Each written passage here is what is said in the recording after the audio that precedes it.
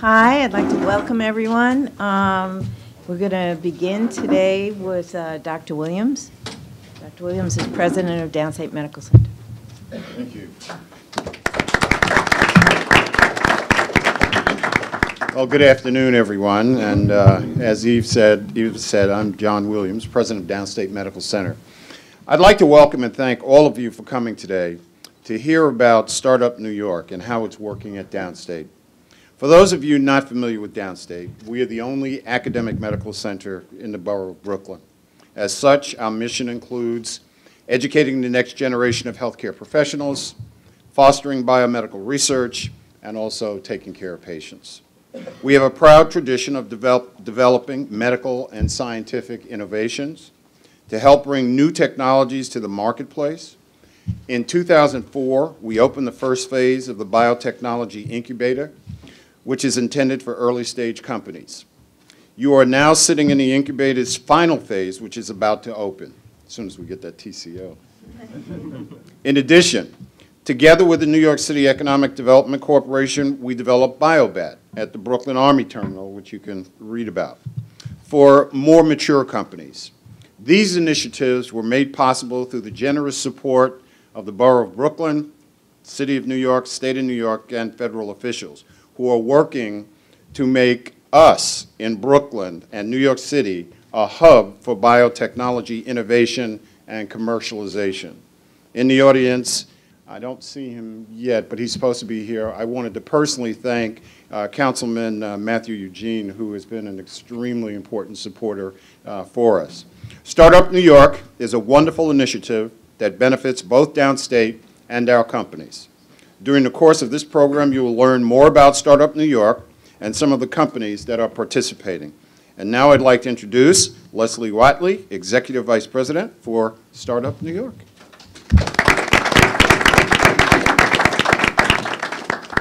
Thank you, Dr. Williams, and thank you all for coming.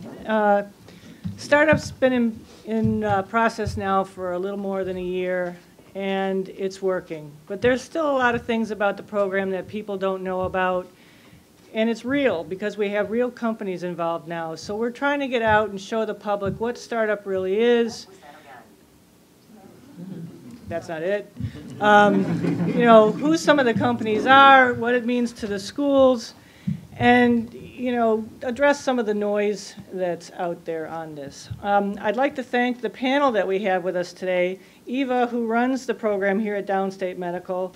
We have Andres Farkas from Modern Meadow, Andy Gowaco from Innovamune Biotherapeutics, Alexander Zoller from EHR Works, James Zia from CMP Scientific, and Dr. Ehsan Yazdi from Nomocan Pharmaceuticals.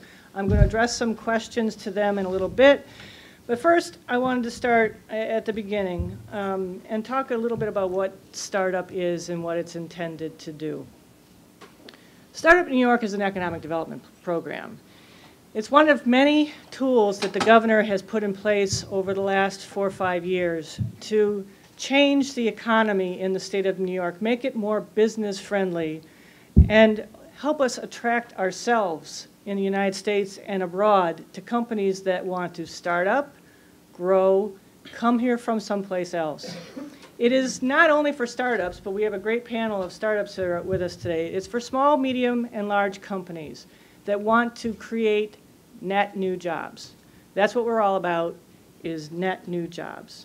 The program has been very successful to date. As of this morning, we had 110 companies already approved in the program. And I'm hoping that that number is larger very shortly. Those 110 companies have pledged to create over 3,000 jobs in the next 5 years and to invest over $180 million. Now, there's two important pieces to StartUp and what makes it unique to any other economic development program. First, we are taking empty space, some distressed, some just surplus to the campuses, and we are trying to locate companies in that empty space.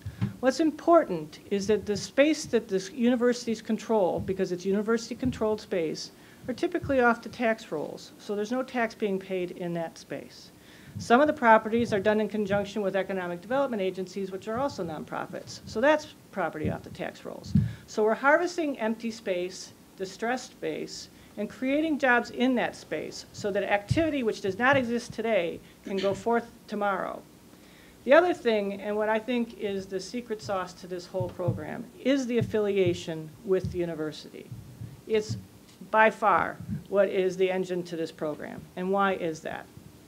First, the brain drain that has existed in this state for decades is largely because the jobs don't exist in the communities where the kids graduate from school, right? By having the companies affiliate with a university in a way that complements the mission of the university, by definition, it means that the companies need the skill sets that are produced by those companies, by those universities. So that particularly upstate, but also in places like Brooklyn, when Downstate Medical graduates all these really talented kids, there is a job for them to go to when they graduate. There's also a place for them to get experiential learning while they're still at the university.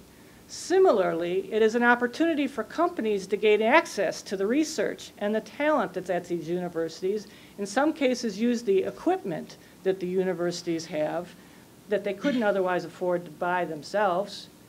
And it allows their schools to get revenue as well. So again, we're creating jobs in space that has no economic activity today, and we are doing it in a way that furthers the mission of the schools.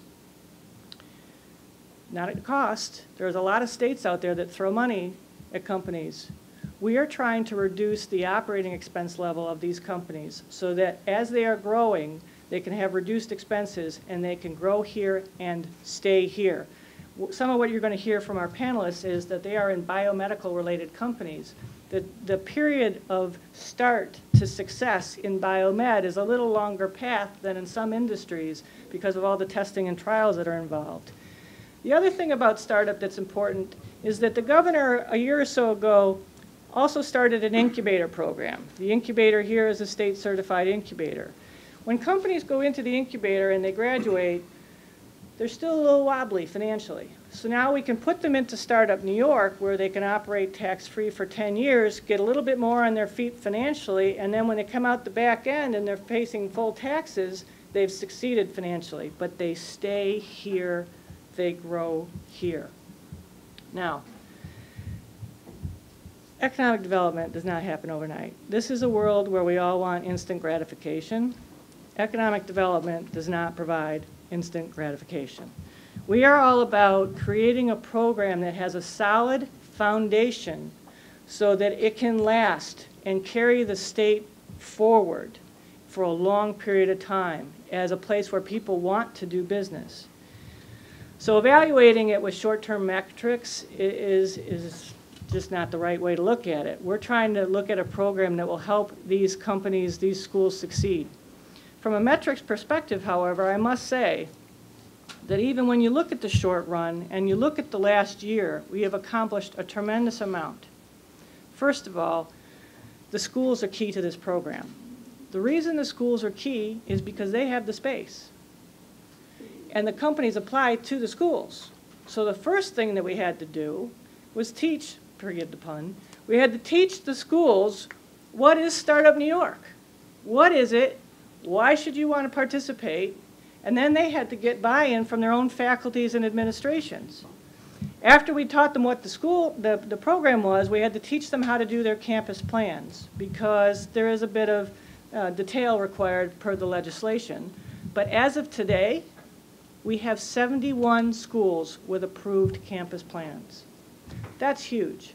And the reason that's huge is it means that we have tremendous economic diversity university-wise across this state. So I can go out and I can market New York and I can find a biomed company and I can say, come to Downstate Medical, but you can also go to Long Island or you can go to Buffalo or you can go to Upstate Medical. We have all kinds of schools all over this state. And this program also takes advantage of an asset that only perhaps one other state can say they have. Our university system. We have the largest state university system in the country, 64 SUNYs. We also have over 100 private universities that are like the who's who. So when you take that into consideration, that is a huge asset that we're trying to take advantage of. Also in the first year, we just had to get this program up and running with all the procedures. We have to be accountable to the citizens that this program is working and how it's working. So time is the common element that we needed to get this to where we are today, but it is working. As I mentioned, we have 110 companies with more right on its heels. Marketing. Marketing has been fundamental to this program. This is a state that spent decades creating a really bad reputation as a place to do business. And in the last 5 years, we have come a long way to changing the reality as well as the perception that it is a challenging place to do business. But when you do that, you got to tell the whole world about that, because otherwise they don't know. In marketing, I'm a business person. I spent over 30 years as a corporate real estate executive, so I'm new to government. It's fundamental in business that if you have a new product or you reposition a product, you market it. We have a new product, it's StartUp New York. But more importantly, we have a repositioned product, the state of New York. It is more user-friendly, it is more welcoming, and we want the world to know we want you to come here, grow here, stay here. 5 years ago, as a corporate real estate executive, if I tried to pitch New York to the C-suite, I would have had no credibility. I'm sorry, it's true. Now, I can walk in and I can say, okay, short list, 4 states. New York ought to be on one of them. They'll listen to me. It's in their head. That's the other thing that marketing does. It gets something in your head, makes it credible. Why do you think you see 12 Geico commercials in the course of a half an hour? Because they want it in your head so that when you make a decision on what to do, the first 3 that pop into your head, you're going to run the numbers on. We want you to run the numbers on New York. That is the goal. That is the mission. It is working. Net new jobs, utilizing vacant space, companies to complement the mission of the universities, and diversifying the economy in the state of New York. That's what we're all about. So with that, I'd like to turn to our panelists. Eva, perhaps you can give a very brief description of the space that we're in, and then I'm going to ask you a couple questions about Downstate and StartUp New York. Okay. Before I actually answer, I would like to introduce Councilman Matthew Eugene.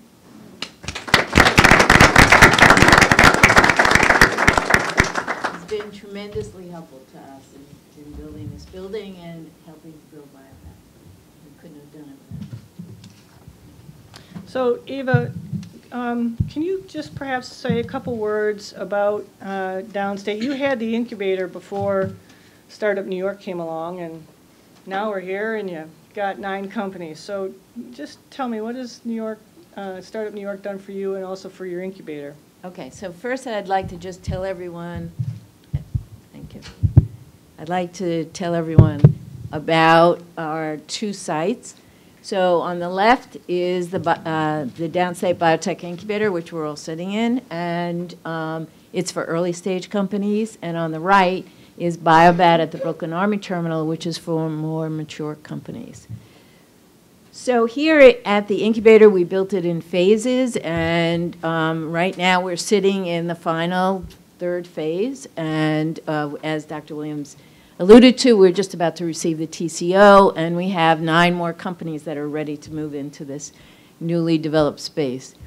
In our first 2 phases, we have 14 companies. We have a nursery program for little baby companies, so you can have a desk or just even a bench, and then you can grow up to like 4,000 square feet.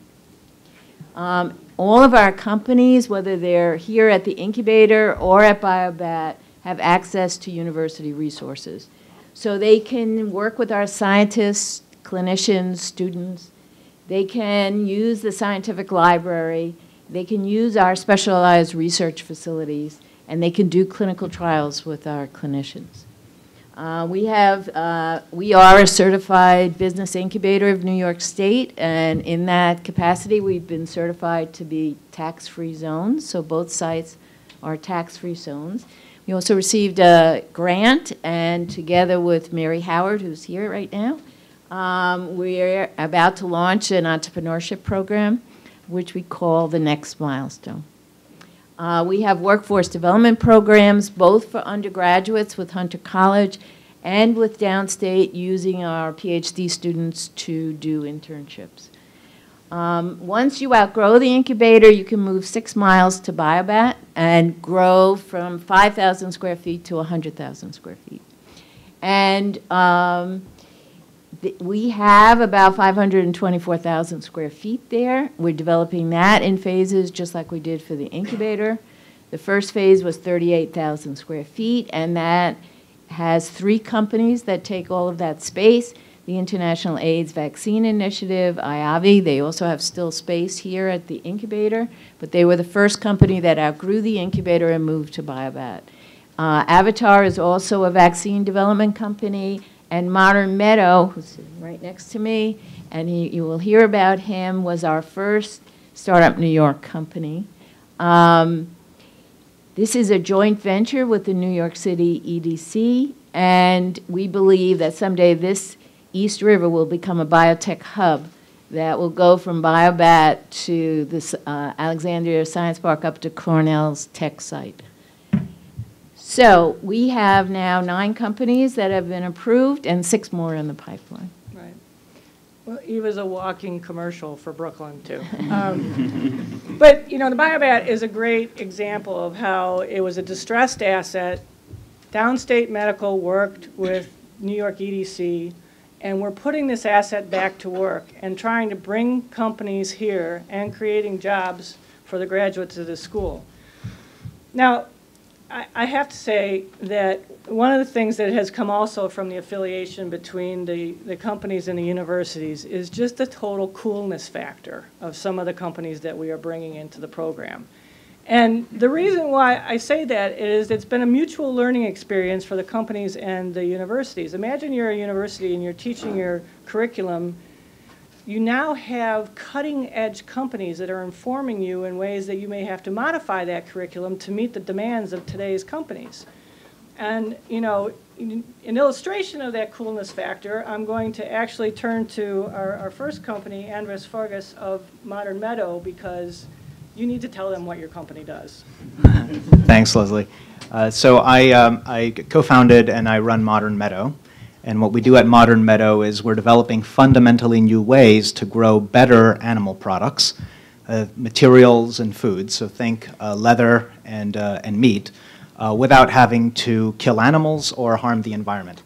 And we do this by harnessing the tools of biology to culture cells and to create tissues that allow us to grow these products from cells on up, rather than having to raise, slaughter, and transport an animal.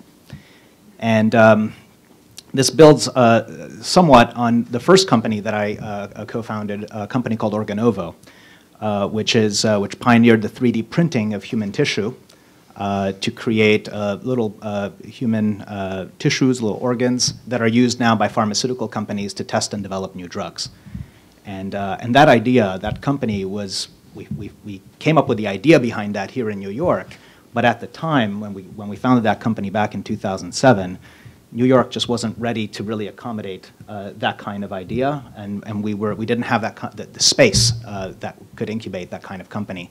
So sadly, we established Organovo down in San Diego, and Organovo now is a public company. It has 70 employees. It has a 30,000 square foot lab. It's a big thriving business, and I now feel incredibly proud to be able to create my next company here in New York, because I feel that New York is ready for these kinds of ideas and opportunities. So you came to us by way of California and Missouri. How did you first find out that it might be the right time to take a look at New York? Sure. So we were, our labs initially were located in Missouri because our scientists, our founding scientists, and our technology initially came out of the University of Missouri in Columbia, Missouri. And we also had a business office in California.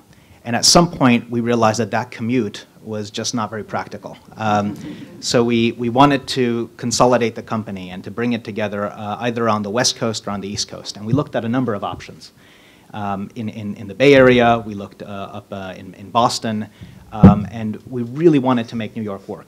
And we wanted to make New York work because, for us, one of the first opportunities we're pursuing is a very high-end leather material that is made without killing animals, and it's a better leather. And the natural users of that material is high-end fashion luxury companies.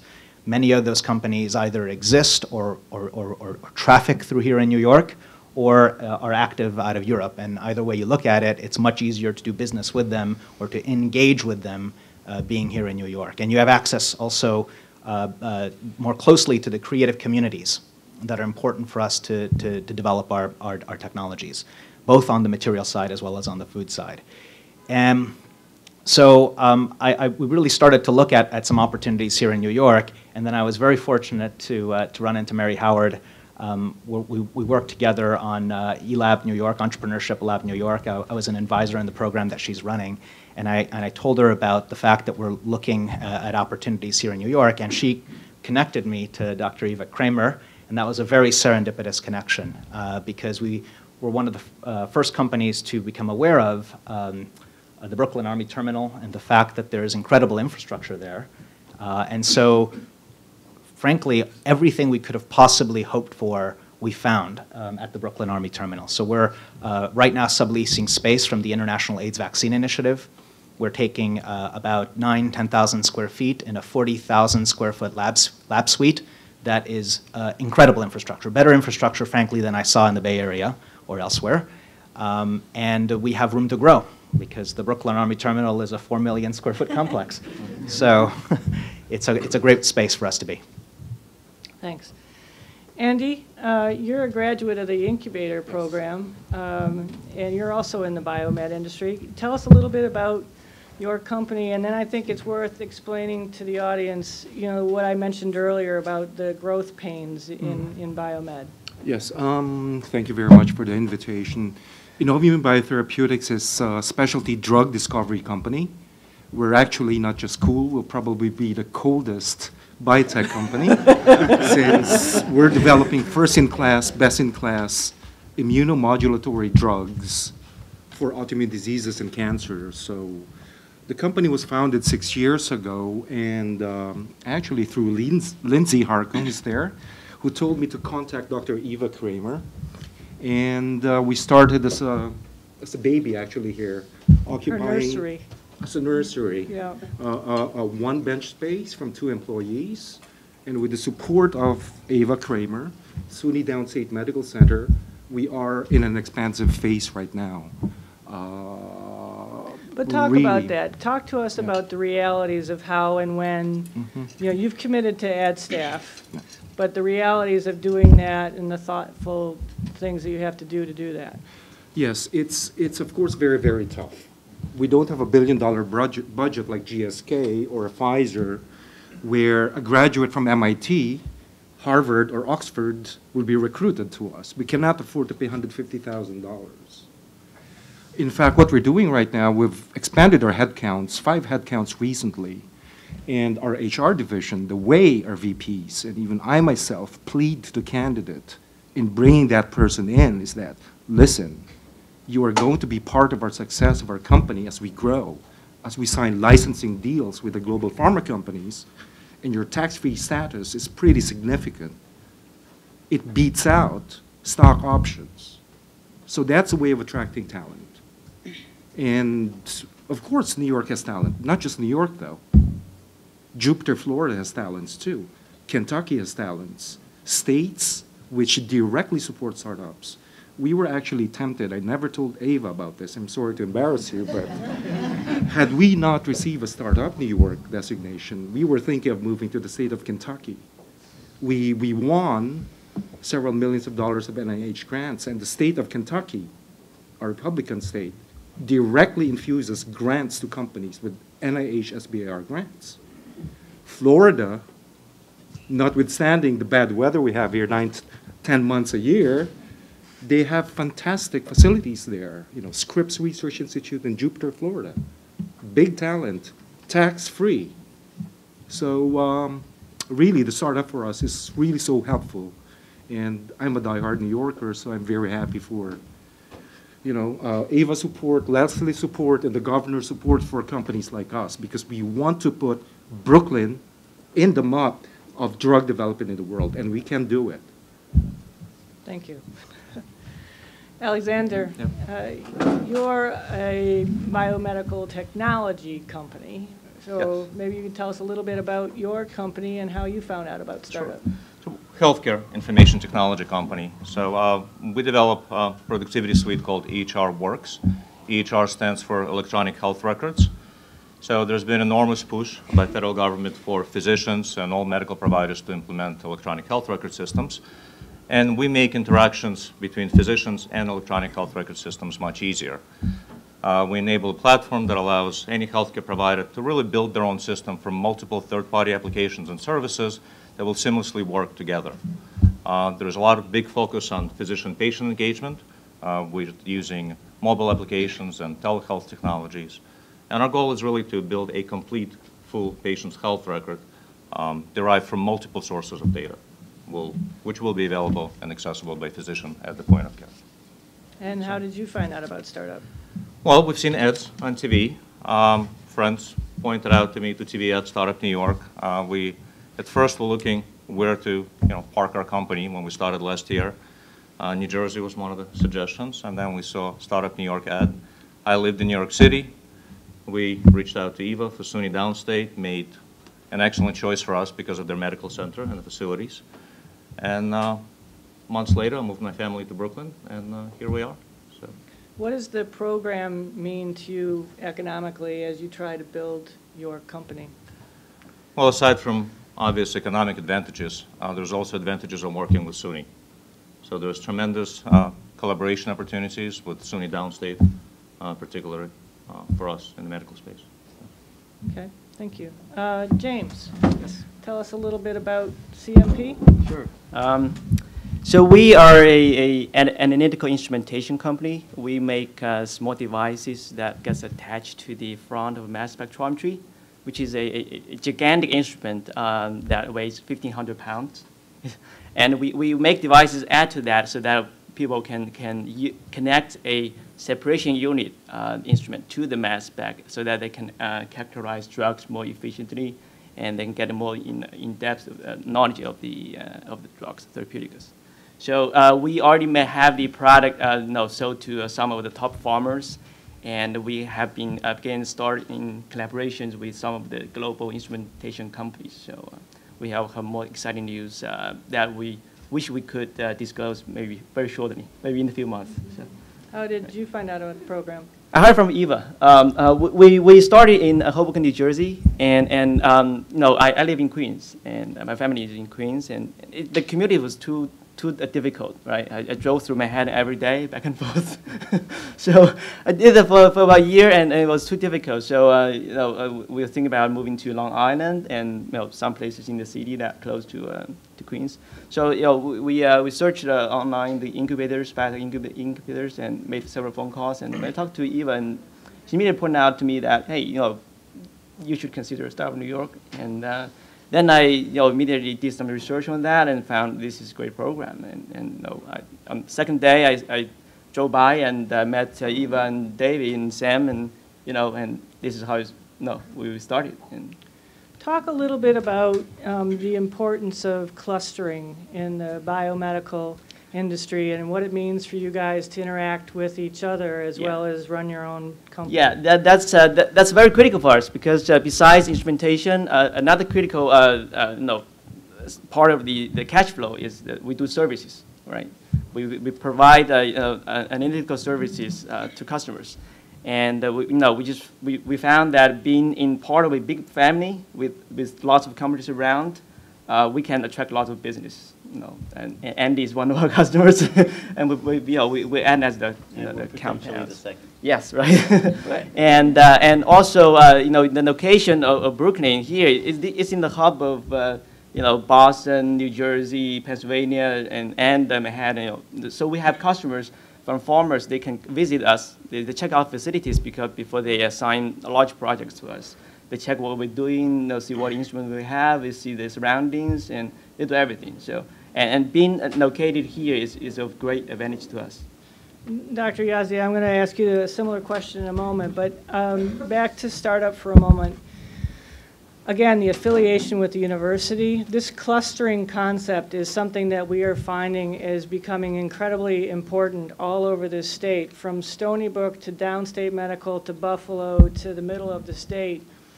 We will gain momentum over time. Again, we are in this for the long haul, but as we draw companies to the program, they're going to start attracting other companies to each other, and that's also going to spread through the supply chain. So what we're trying to do here is also enhance the biomedical community, so Brooklyn becomes known as a place for biomed. It's only going to help the community in a lot of other ways as well. Dr. Yazdi?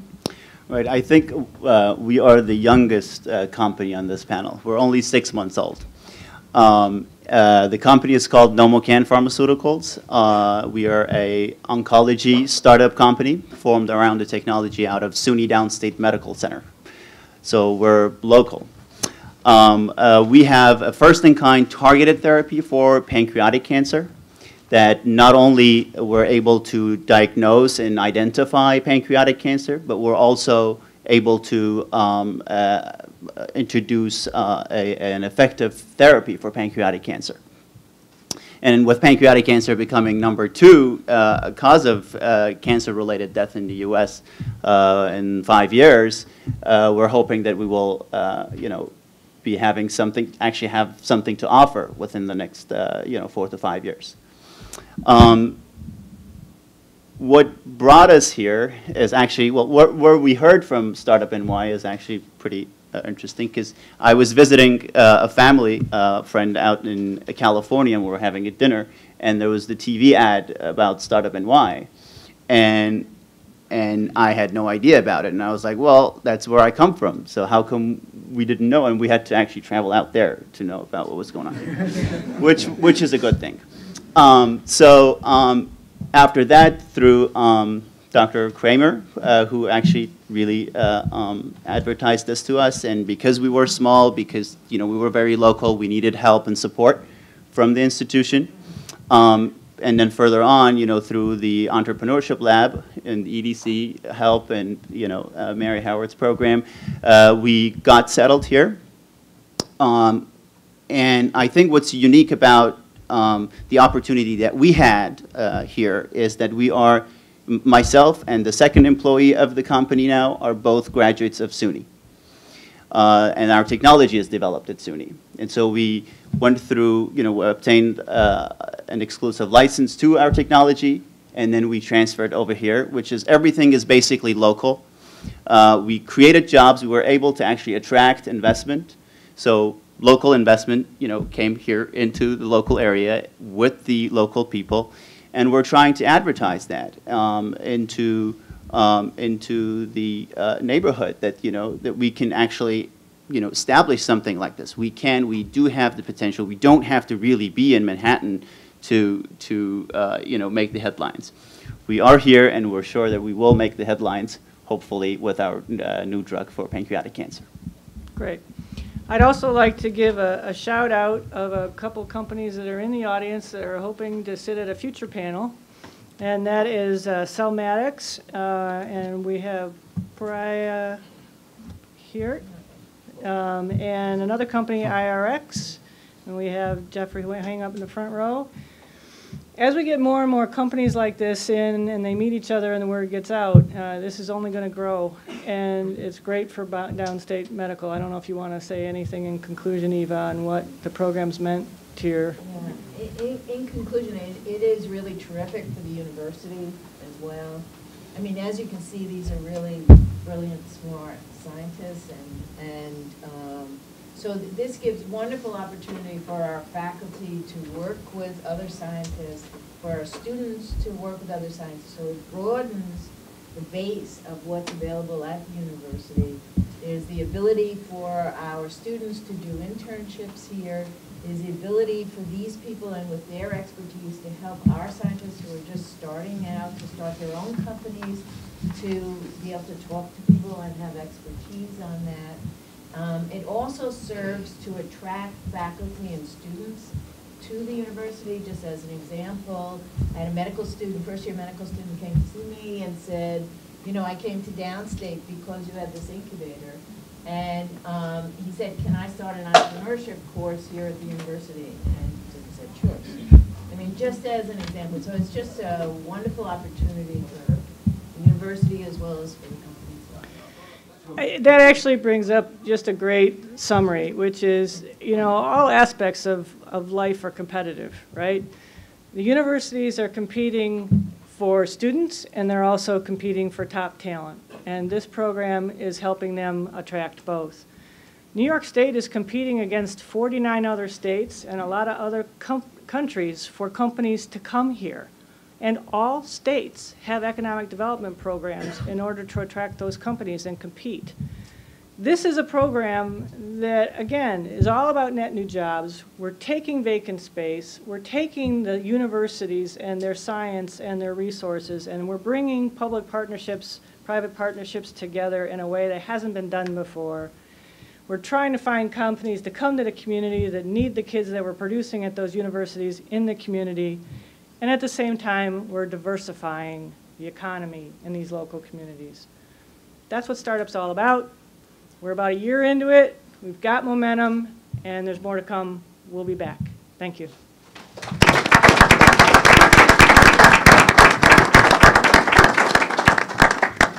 Oh, a tour. For those of you that are interested, what we'd like to do is show off the companies and show off the space that we have here. The trials that resulted in the utilization of this miniaturized system did take place here at SUNY Downstate, so across the street. We recruited more than 400 patients. And we're now funded actually for a small trial that we're running at Methodist, by which we upload a particular EEG that we record utilizing the system and have remote neurologists provide an interpretation. The huge leverage of utilizing our system is this other FDA-approved headset that would allow any technician without any prior knowledge in EEG to record in an acute care context in any facility. So this is highly needed also in the sports space, by which you don't need to mobilize neurology labs or have a neurologist present to the facility for an EEG to take place or even a certified tech. This is a pre-gelled system. It's a peel and stick. We teach normally technicians, existing technicians, and we've done several other trials, to perform the procedure from A to Z. It's literally a headset that is pre-gelled with several sensors that would allow us to monitor the brain from various regions. As you see, this is the frontal, this is the occipital, as well as the temporal. It's a peel and stick system that we normally apply on adults. And this is FDA approved. There was one thing which I thought we should mention is the reimbursement scheme. It took me a while before we even got to a stage where we could bill for this procedure. And there's something called, I'm sure you're aware of that, the CPT code. This procedure right now has a CPT code, and what helped is the several clinical trials that we performed here, as well as in other hospitals, but it was mostly across the street in SUNY Downstate. And this is one of the reasons of why we're still here. Most of the funds that we've received were from NIH to run several trials that took place here at SUNY Downstate as well as at Kings County. And even the feasibility, at the time we applied for grants from NIH, the big reason was we can demonstrate feasibility for the simple reason that we are in the incubator across the street from all these facilities and the clinical contexts where we could run the trial. I would like to add that this also right now is receiving so much attention in the sports concussion field, where you'd always want to assess whether a particular subject or athlete or kid is allowed to go back to the field. There's something that we know about as physicians called second impact syndrome. So after a mild injury, I'm still allowing these kids or these athletes to go back to the field and get another hit that would exacerbate the prior hit. And we have an algorithm that would interpret the severity index or would assess the severity index after minor hits prior to releasing these athletes back to the field. Apart from also identifying electrographic anomalies in patients who present with confusional states, all the way from confusion to coma, we lose access to the cerebral function of the brain. And that's why we need an EEG to assess seizures, to assess spikes, to assess even slowing, various electrographic abnormalities that would change management. Downstate is one of our clients right now. They've utilized 2 of these systems in their ED to record from patients with neurological emergencies. And here I would just want to mention also a huge credit to Dr. Andre Fenton, who was one of the co-founders of our company, and he's been here for the last probably 10 years. He actually co-founded as well as co-developed this whole setup. Thanks. It's really wonderful. I mean, he's developed this. I mean, oh, you can show. Yeah, I would just want to show you how we differ from the standard protocol, and this is what we presented to NYC EDC before we got also their pilot, to utilize this in community hospitals and have other people also use the setup. Again, thanks to NYC EDC. This is a disposable headset, so you don't need to actually refurbish in between usages. You could have any technician just apply this disposable electrode and interface it to the miniaturized system, as opposed to this large device, which normally requires a technician or a neurologist to even present from the neurology lab to perform the procedure. That's the remote reading, which we've done recently, by which we upload the EEG scan and allow other people or other neurologists to log in remotely and interpret it. This is about 4 to 10% of our patients present to the ER with a form of altered mental status, or they are eligible for an EEG just because of their alteration. And this is where we want to detect silent electrographic anomalies using our system. Now that we have existing techs performing the procedure, we don't need to mobilize the whole neurology lab or wait even for this patient to be admitted to get this procedure. The fact that we're doing this early on in the process is changing the trajectory of these patients and allowing them to be admitted to a better context. This is just comparison to other existing devices. These are the many publications we did showing how we do not differ from other systems. We're even immune to certain noise, existing noise in certain contexts, such as the ER. These are the features of the StatNet, which we've talked about. Disposable, you just record once and then you toss this off. You just simply throw it away. You don't need to refurbish in between usages or wait. This is an example. This is one of our patients actually here at SUNY Downstate receiving a StatNet, which is with less than 4 hours, we could have people with no prior background in EEG perform this whole procedure. Well, Thanks. Thank you. Thanks. Thanks a lot. Okay, so this is a great example. They went from being very tiny and just trying to develop this to going through the FDA to now they're selling it. So it's a wonderful example. They've come a long way. Yeah. It's come a long way.